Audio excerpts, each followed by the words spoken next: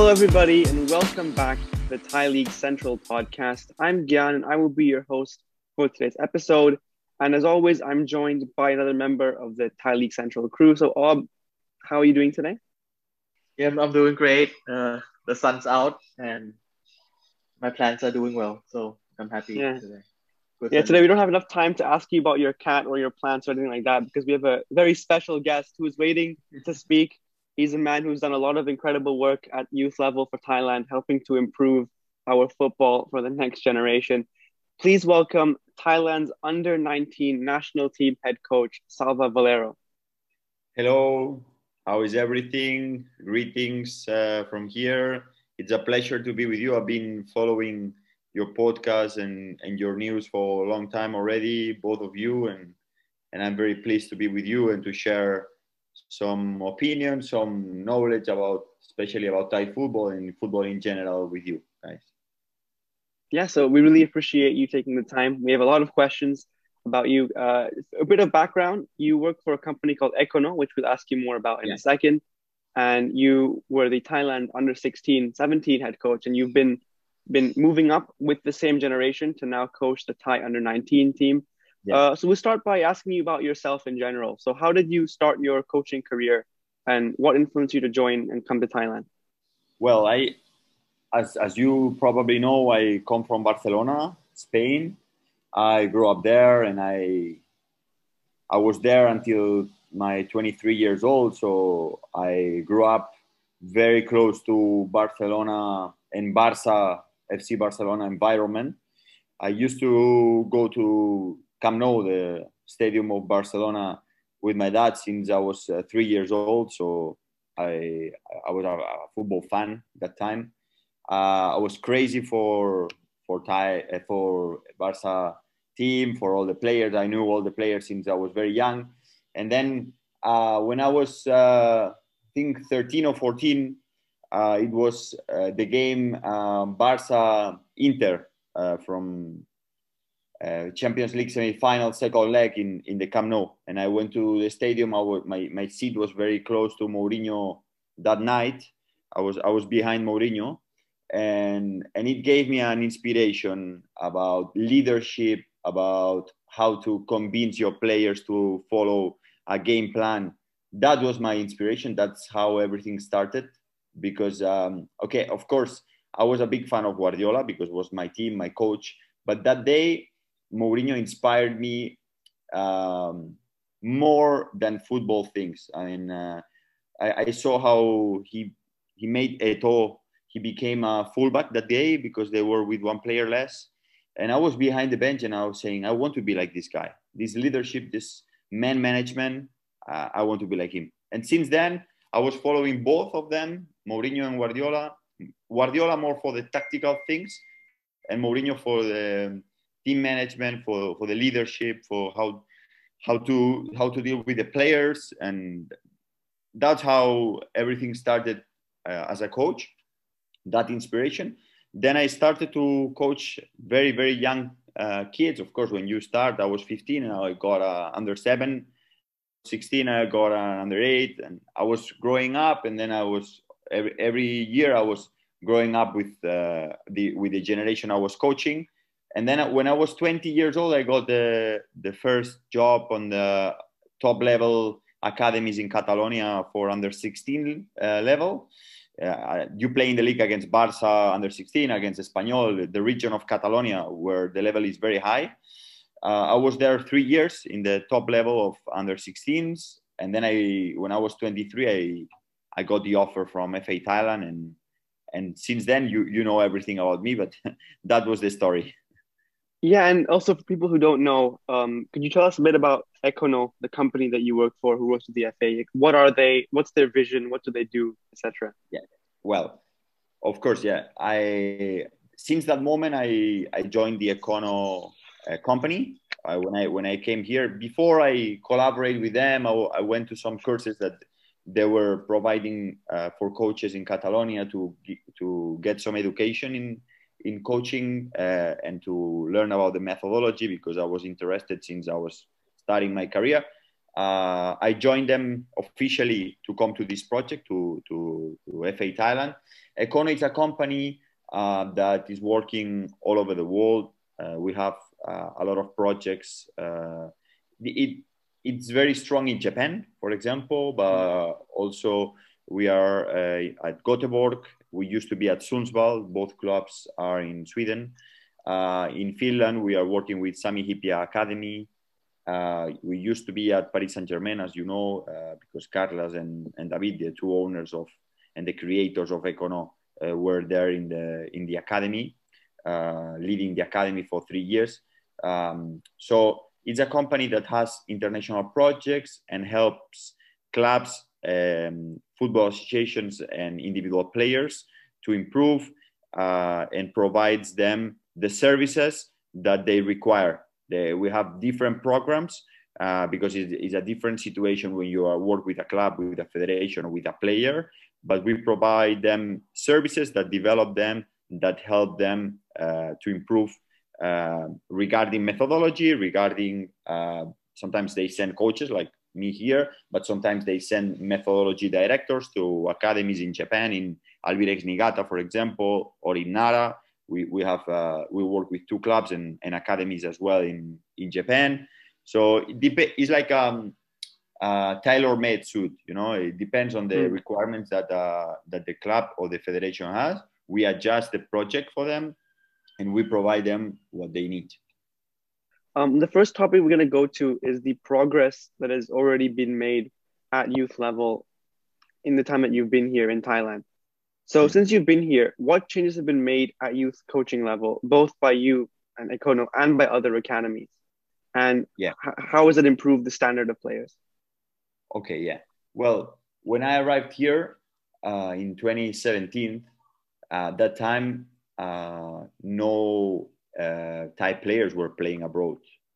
Okay, if you remember, in 2017, we had Muangthong United that had a massive. I was impressed. The first game I went to see was Muangthong, and I said, "Wow, that's a team." You know, I remember I went to an ACL game, April or May, early May, 2017. The atmosphere was amazing. The team was performing against Japanese teams. Wow, Chisco on top, the Spanish player, Aoyama. They had massive players that time, and they were playing with Toch Sawan, very good football. But if you analyze then, where were the Thai players? The Thai players were playing in Thailand.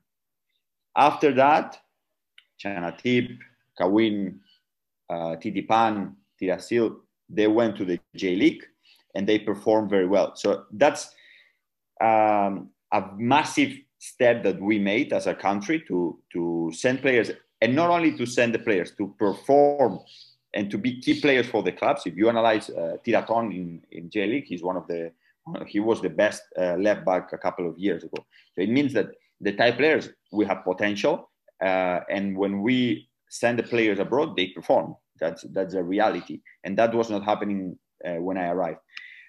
Regarding my job and regarding what I've done and how can I help to Thai football to develop in terms of individual players, let's say, more than the country itself, more thinking about the individual perspective. Because when we talk about development, we can talk about clubs, we can talk about teams, we can talk about national team, but I also want to put the focus on the individual players, because it's a different development, it's a different rhythm when you develop individual players or clubs. For the clubs, you need long term, you need a structure. But for the players, if you have strong projects, you can develop players very, very fast. I think individual players. When we arrived, we analyzed how was the reality here in Thailand, and we developed a group which is called Elite Group. I don't know if you heard, but was a group of players that we selected from the national teams and from the clubs. For example, Kuritsava Kaman, for example, Chanarong, for example, Chanmonkon, Supanat, Supachok, Supashai. We picked the best players, the best promising young players under 21 to under 16. And we created with them an individual program for each of them, where we analyzed them individually with the club and with the national team. And we selected which topics we wanted to work with them. And we are having, because this project is in process, we are having meetings with them regularly. We provide them individual fundamentals for them. And I think that helped these individual players, first of all, to get confidence, because, okay, the national team coaches selected me for being an elite player, even though I'm 16, 17. And second, to provide them some tools, because in the club, I understand that the coach has to think about the team.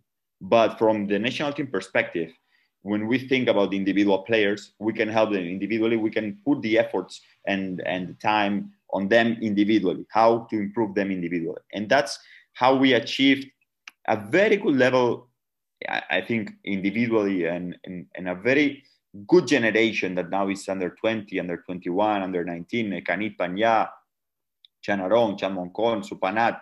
I think this generation developed very well about individual fundamentals. And I think by helping them individually, we can get very good, talented players in the very nearly future. Yeah. Also, I want to talk about how I influence the Thai people. And when you saw my team playing, we played a couple of good competitions. Because the first year I took the under 16, and I didn't have enough time to work my way in 1 month. I made some adjustments. I was focused on organizing the team very well defensively to be ready to compete in a very short period of time. I arrived in April. We selected players in May, and in June we had the AFF. We arrived until the final. We lost in the penalties against Vietnam, and we went to the AFC qualifiers in September. This was 2018. We qualified. After that, I moved to under 14, and then I had time with the generation 2004. I had time to work my principles and to set my way. This project with the team under 14, we went to Wuhan. We beat Japan twice, but playing very good football. We went to Spain. We made the trip to Spain. The same players, okay? The core of the players were the same. We went to the AFF. Unfortunately, we lost in the final against Malaysia in the last 10 minutes. But if you analyze how we played, a lot of Thai coaches, they told me, "Oh, I like how you play. This is an influence for us." Because the way we played was very different from other teams, from other clubs that played here. When you analyze how we play, so I think that's something that we gave to the Thai football, and that created influence in the players and in some academies. When I've been in touch with some coaches, they have been asking me about how to train this, which concepts are important. And with this, I think this legacy will be interesting to see what happens in the future, how to play this playing style. So when you work with a Thai player, what makes them different from a player in Europe? You know, what is the reason generally why Thai players haven't achieved the same level as players in Europe, and how does that change how you work with them? Yeah, I always say that when they are below 16, 17 years old, the Thai players, they have the same level as the top players in Europe. Of course, let's say I played against Ansu Fati, against Eric Garcia when they were 16. Okay, that's another level, I gotta say. Okay, the top players in Europe, the superstars that when you see them in under 16, they are already outstanding. That level, so far, we didn't achieve it. But the second level of players, the players that at the end, they make it to the La Liga. Okay, not only Ansu Fati and Eric Garcia, they make it to the La Liga. As well, other players that are not that top, they arrive to La Liga. So to that level of players that play in Atlético de Madrid Academy, in Girona Academy, Leganés Academy, Espanyol Academy, our players are similar level. When we went to Spain, we played 4 games. We lost against, with my team under 15, this was in 2019, sorry, 3 years ago. We played against Atlético de Madrid, Girona, Leganés, and Barcelona. Barcelona was another level. But the rest, we competed the 3 games. We won 1, we lost 2, but 2-1, 3-2, 1-0, something like this. So I realized that below 17, 16, 17, the level is similar. Our best players are European level. The thing is what happens between 17 and 21, because at 21 you have to be first 11 in your club if you want to make it to the top level in Asia or in Europe. No, so what happens, and what we identified is that the level of the competition that we have here below 21, or either the players are able to play professionally, then it's okay. And Supanat, for example, 16, he played in Buriram first team. That's the ideal scenario. The problem is if they are not good enough or the club don't give them the chance to play in the first team, what happens with them? That 3 or 4 years. That's why I think it's very important. Project like Fox Hunt, I don't know if you heard, is a project from Kim Power. They've been sending players to Europe when we selected them at Kim Power Cup, 15 years old. They went there 16 to 18. I think that stage, if we achieve to have projects like this, not only Kim Power, other projects, other possibilities for our young players to get an option to travel to Europe, to play there, to have competition there, to get an experience, I think that will be a good substitute for if we cannot provide them professional football yet. Because everyone now is impressed with Pedri, the player from Spain, right? Playmaker, Iniesta, the new Iniesta, whatever, everyone saying. But what happened with this player? When he was 16, he was playing in second division every minute. 17, he went to Barcelona. 18, first 11 in Barcelona. This player, maybe in our system, was not playing, was in youth level, for him, not good enough. In Spain, youth level, even for him, not good enough. So we have to either provide them professional football to the players that are ready. For example, my center back, Chonapat Wapan, 1.95 m, 17 years old. He went to Rapasha. He will play for sure in T2. That's ideal. He will be playing with a 30 years old striker against them, every training, every day, competing. Ideal. I was very happy when I received the news from Rapasha that they want him. With another place, it's happening the same. T3, okay, but if it's T3, it's T3. If it's T2 like Rapasha, it's perfect. But if it's T3, T3. Minutes, playing, opportunity to play in professional football. And as well, having the option to send them to Japan, to send them to Foxhunt like Kim Power is doing, or now they have another option. Kim Power are sending young players to Leuven because they have the Oits Leuven. I think these 2 ways are the 2 ways that we need to promote if we want to help this crucial stage between 16 and 20, 21, to help our top talented players. This is very important. And I think everyone in Thailand must be aware of that. I want to add another thing, because maybe this could be misunderstanding if I don't clarify. We have elite players and we have the rest. I was talking only about elite players. We don't need to send every type player under 18 to the top level or to Spain, Europe, Japan. No. I mean the elite players, the 20 top players, the 30 top players.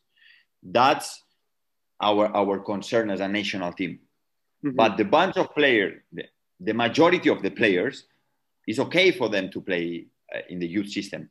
If we create a strong youth league like we are preparing, it's okay for them. I was only talking about elite players, about the players that have potential to play in the first team in the future. That's the project that I was talking about, not about the whole system and the whole players. I think that's a great answer, and I totally agree with the idea of a bridge between the 15 and 16 to the 20 and 21. Yeah. And I think a youth league is what we're really missing, a consistent youth league in Thailand. Yeah. Yeah. And yeah. I was gonna ask you about what changes you have to make for Thai football, but you kind of already answered that Okay. Ekkono is a tailor suit. But you also touch on interesting topic is that it's the under 16 team.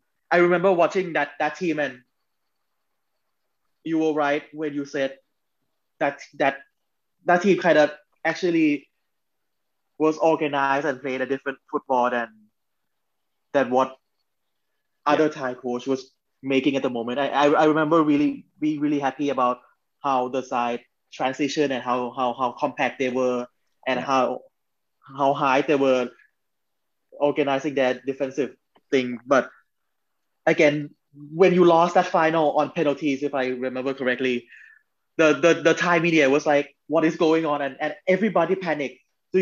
So my question is, do you think that defeat kind of makes it harder for you to work from the get-go, or is it just another obstacle to overcome? So when we come back to the training camp together, it's not that we start from zero. We already have the principles. So the first 2 days, we remind the topics, the core topics, okay? The pressing after the contra pressing, how to build up, 2 or 3 key things. And then if we are playing against a very good team, we prepare more defensively. If we are expecting in the friendly game to have ball possession, we prepare some offensive topics. But to create that identity, it takes time. And we took time.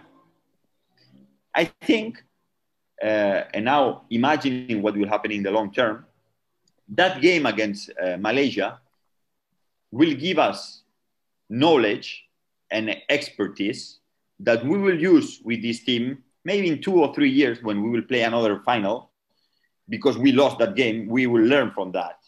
And what happened was that in the last 10 minutes, the wind was against us. The momentum came against us. Our center back, the one I told signed for Rapacha, got an injury and asked for a substitution 20 minutes before the final of the game. So we learned from that. And I think getting that experiences will provide us a very strong identity, because we suffered together already. We lost together, and we will be much stronger.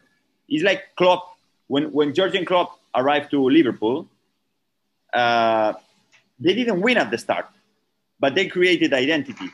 That after 2 or 3 years show that the work that they did before was worth it. That's what I think will give us expertise. Will give us some experience, and we will be very strong. When I call out every week, I call the key players of the team, and I talk with them, because we have good communication. We do FaceTime, and they talk with me like they are my family. That to create that is, I think, is priceless, right? Because it creates a relationship between the players and between the staff, coaches, and the players that I think we will be very strong if we keep working together. It reminds me a little bit when I went to Qatar. I was in Qatar I did my license in Qatar, the AE license, the coaching certificate, right? I was there 2 months, and I observed Felix Sanchez, the coach of Qatar. He has been with the players since they were 16. Now they are 23, 24. Almoez Ali, Akram Afif, Pedro, the core players are 23, 24. 7 years ago, they were with him in under 16, and they went to the World Cup under 20 with this generation. I think we are creating the same. I think we are creating the same in Thailand. And now we mix the generation 2003 and 2004 that I used to work with them back in the days in 2017. I also know the players 2002, Chamonjon, Supanat, okay, all this group. So I think when we will put all of them together, this new generation will have identity, And we can do what Qatar did with Felix. I think we can do it. Will take time, but I think we are on that way. And you talk about the relationship you have with the players and how important that is to build a good foundation. Yeah. And my question is, are you alone enough, in your opinion? Do we need more Salva from Ekkono working in Thai football to build a better foundation for the whole youth setup? What's your opinion about that? Well, as you saw in the news, we are bringing people. We have been meeting for the last month once a week. We are having meetings. We are explaining the game model, how we work, scouting process, all the recruitment. We are explaining to the coaches that will take the under 16 to follow the same way. Of course, they have their identity. People is not Salva. Is a different person with another experience, different profile. But I think we can work together. And what I think is that we have to help him as well with our experience in the national team for 4 years to understand what is the important thing to do with a team and how to create the strength of the team, but with a relationship with the players, with the staff, creating a good identity. I think from what I saw and my experience here, I can help to create more groups of teams, more strong identity groups. Let's say a generation between 1916, generation between 14-16. I think we can do it with different coaches, with different profile, but I think we can create similar process to what we did. Yeah, and Pipop, I think he has leadership. He's a legend, and the way he was playing, it matches with what we want. Hard worker, pressing style, dynamic. So I think we will work together very well. That's my feeling. I have good feelings. I know Ob's too polite to ask you the follow-up question to press you more for the answer, but I will do it. Like, do you think that with more Ekkono coaches and if the Thai FA had committed more to your organization, the results would be better? Well, I think, as you know, we came 4 of us, 4 coaches. We controlled the whole system 21 to 14 for very few months because of reasons that are not the topic now. But I think the big change was when Carlos came, the TD. Okay, he's doing an amazing work that sometimes you cannot see because it's a long term. He's not like preparing a team and he's not preparing a team and producing results in the short term. He's focusing on the long term, right? So all the projects that he's developing regarding coaching education, regarding grassroots, regarding women's football, that's very important for our country. And he's putting all the efforts there in projects that are long-term projects. And you will see the impact and you will remember this conversation in a couple of years, in 3 or 4 years, when all these projects will show the way that he wants to, with the FA, with the management from the FA, he wants to implement. You will see that. So I think before we were only focused on the teams. Now with Carlos, we are global, and our work with the FA is like more how to say transversal, right? We are helping the FA to implement all the processes that with the support of the AFC we are able to help and to provide the experiences that Carles has from Paris Saint-Germain, from Barcelona, massive experience. So I think you will see that maybe you don't see us in all the youth setup, but we are, Ekkono and Carles is helping Thai football for the long term. You will see in the long term. And like, if you were to give like one quick answer on on what maybe one changes or one reform you want to see that would improve Thai football, what would that be? Well, I think Carlos is putting big efforts with the FA to organize a good youth league, and I think maybe not this year because of the pandemic. Of course, it's not easy to organize this kind of tournaments, and now the situation in Thailand regarding the COVID is not the best for sure. But I think we need to have a very strong youth league. We are putting the efforts to organize it properly and to create a good competition. I think that's what we need, and that will come sooner or later. We will have a strong youth league, and that we need it for sure. Right. So next we'll move on to discussing more generally about the institutions that develop young players in Thailand. So, for example, in Thailand, youth development is done by a lot of different clubs, different academies, different schools, and players go through very different paths to reach the level, professional level, or the level that they're at when they're 16, 17. On the other hand, Vietnam, our regional rivals, have improved a lot in recent years by having a centralized academy under the VFF. Do you think that Thailand would benefit from having a similarly centralized academy? I think the reality in Vietnam, especially the clubs in Vietnam and the clubs in Thailand, is very different.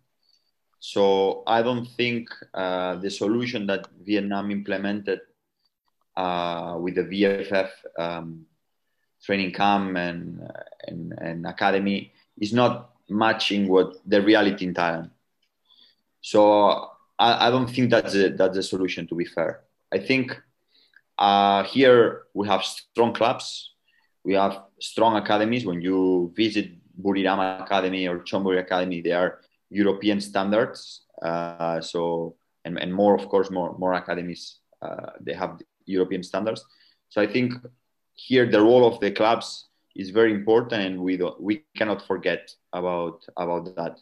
So I think the reality here could be, why not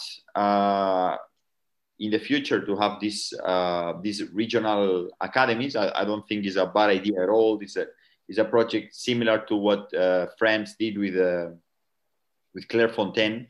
Okay, they had these regional academies. I think it's a good idea, but the role of the clubs will be always very important here in Thailand because of culture, because of history of the clubs, and because of the clubs. And here they want to promote their young players, and they want to invest in the academy because they have this culture. So I don't think that solution is the solution that will having a regional academy.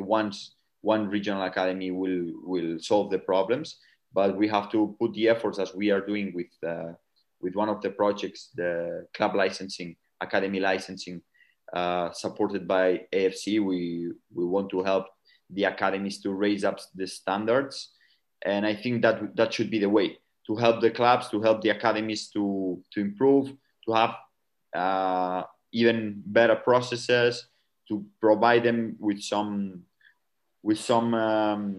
project, with some tools to improve what they're doing, and to help them to raise up together. I think that should be the way, more than having a regional center where we centralize all the knowledge and all the players. I think in Thailand the reality is different, so I think we have to do a 50-50 way by helping the academies. Yeah, I think many of us agree with that. We've been discussing this topic a bit, and I think we all agree with that. And a follow-up question: which clubs and which academies do you think have done the best work in terms of youth development and promotion in recent years? Yeah, well, of course, the academies that provided more players to first teams, we can say that are Muangthong, Buriram, Chonburi, Chiang Rai. Okay, the big clubs from the Thai league, but as well clubs like Klong Kon Academy that just signed an agreement with Polistero. They've been Samut Sakon Academy that changed the name to Klong Kon. Now they just signed with Polistero. They have very good way and very good structure in the academy. they work very well. I think there are many academies that provide to the players good training and good coaching style and good quality training. So I think that the level is good. We of course can be better, but we are trying to help them. But I was impressed with some academies like Loncon. I think it's important to keep developing the coaching in the academies, because that provides us will provide us better players. I wanted to add a comment about the centralized training center, because I think we used to have that. It's called it's the excellent squad, the Thai excellent squad, and I don't think that kind of worked. So the kids stayed in Nong Jaw, the old training facility, and I think that was kind of a bit of a disaster, and that's just my comment from someone who saw it firsthand.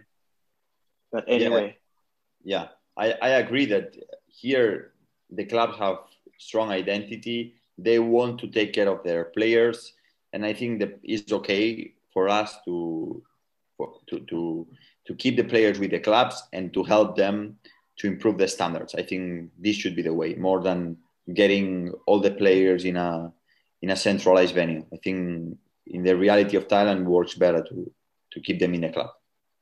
I'll ask one more question and I'll hand it over to Ob for some. So this generation of players is eligible for the U20 World Cup in 2023, which takes place in Indonesia. So is qualifying for that competition a big priority, and what would it mean for Thai football if you achieve this? Well, of course, would be an achievement, of course. But in football, I think it's not ideal to target some result and to think that, oh, we achieve the results, we are successful. We don't achieve the result, we are not successful. Because of the things I was telling you before. Sometimes you don't win in the short term, but you create the roots for the long term. Of course, we will work for that topic, for that goal. Of course, that will be the target in the short period. But I don't think we have to be obsessed with the result in that competition. We have to dream. I got this idea from Mourinho when they won the Champions League in 2011 with Inter. During the whole competition, he was saying, for Barcelona, is an obsession. For us, is a dream. And we have to think about dream, not about obsession. When it comes to an obsession, it gives you fears. It gives you more pressure. When it's a dream, it's more pure. Okay, it's passion, and that's what we need, to dream with that, not to have the obsession with that. Work hard, but in a good way, in a positive way, not with the obsession of achieving it. Because if not, in football, everything can happen, and doesn't mean that, oh, we lost one game against Japan, now we are not good enough. No, it's not like that.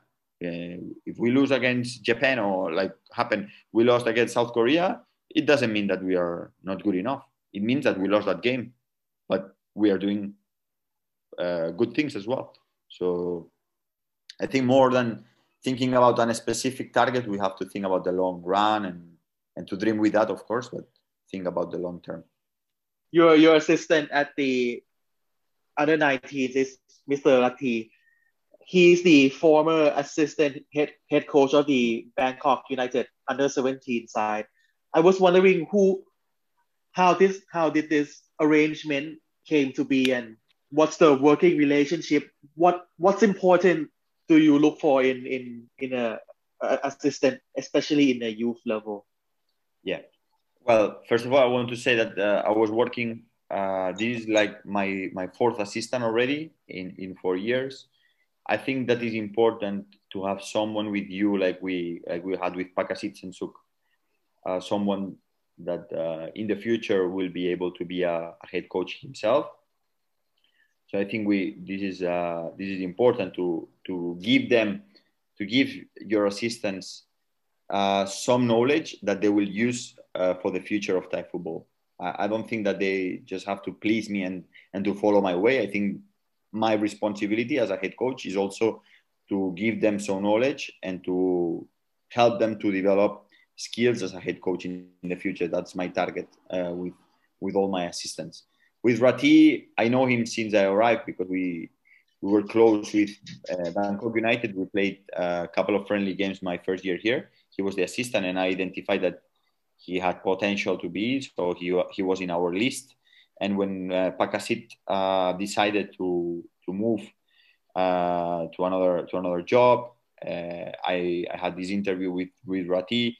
I think his strength is that he's a very open-minded and hard worker coach. He wants to learn. He's very smart, so he can get our ideas very fast. Now that we have been working 1.5 years together, and we are working with him weekly, we have meetings with him. For example, in the last month, we made an analysis of Euro Cup. Every week, he was presenting to me an analysis of a team, and the principles that he was analyzing are principles that we have in our game model. So now he sees the football with my eyes. Okay, so we talk about the same topics, about the same concepts. When we see one tactical movement, we understand the same and we have the same vocabulary. This is important to create it. Like it demands some time, but analyzing games together and providing with having a lot of meetings to explain the tactical ideas. I think that's how you create a vocabulary together that helps you to move forward and to develop something together, some game model. What he provides me as well is the Thai point of view, because, okay, of course, I've been here long enough to understand the Thai culture, but some specific things I need some Thai people with me that I can rely to explain me, okay, this for the Thai culture is like this, like that.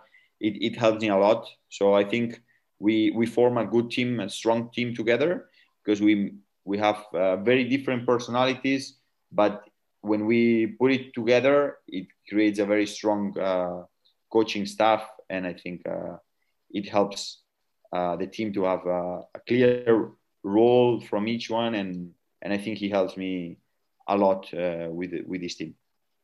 Like we've seen you doing in the news, like you're doing analysis and scouting reports for the senior team as well. Yeah. Is like how involved were you with in providing information and insight to the senior team?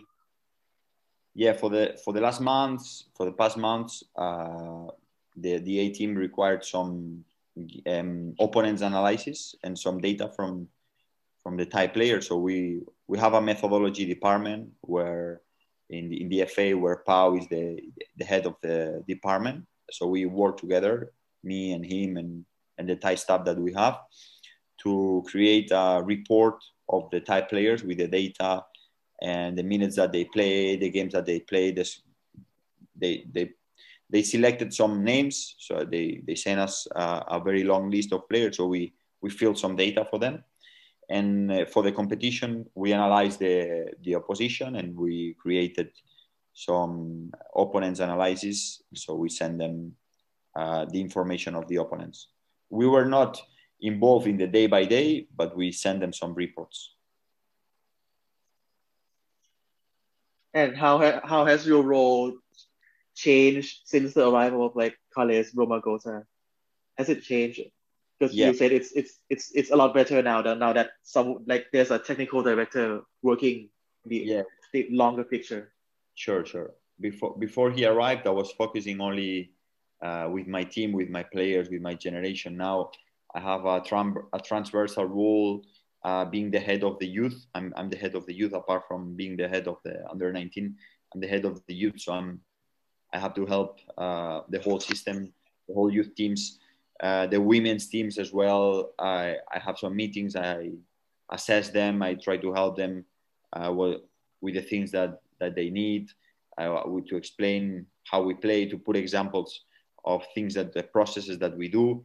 So now, since Carlos arrived, we have the methodology department in the FA that is led by my partner Pau Garnache, and me as a head of the youth development. I have more responsibilities, and I have more options to help the Thai football since Carlos arrived, of course.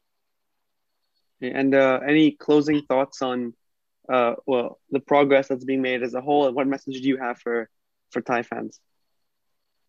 Well, first of all, I want to say that we missed the competition so much. In the past year, we couldn't compete with the youth teams. But I think that soon we'll have the option to be back. And I want to give back to the Thai people all the love and all the support that they gave me in the past years. I've been so far very happy to work with the Thai players and with the Thai fans, because they are very supportive, and I want to give them in the near future good results as well, because of course everyone wants that. But with the hard work that we doing, with the process that we implemented in the youth teams, I'm sure that in a very near future, when we have the chance to go back to compete, we'll be back strong, and we will prove that the way that we are implementing, will give to the Thai fans a lot of happy times and a lot of success. That's my target, and I hope to make it happen in the next years. I know we've asked you so many questions, and I think your answer is really detailed, and I think it gives us a deeper insight and a wider perspective on what's been going on in terms of youth development, and it kind of reminds us and give us the faith we needed to actually to see football as a dream and not an obsession. Yeah, my pleasure. Yeah, we're gonna be talking about these comments and looking over them for quite a while. So thank you so much for the insights. Hope the viewers enjoyed it as well. That's all we have for today. Thank you once again, Salva, for joining us. For all the listeners, please go and check thaileaguecentral.com, and of course find us on Twitter, on Facebook, and a whole bunch of other places. Thank you so much for watching, and see you all next time.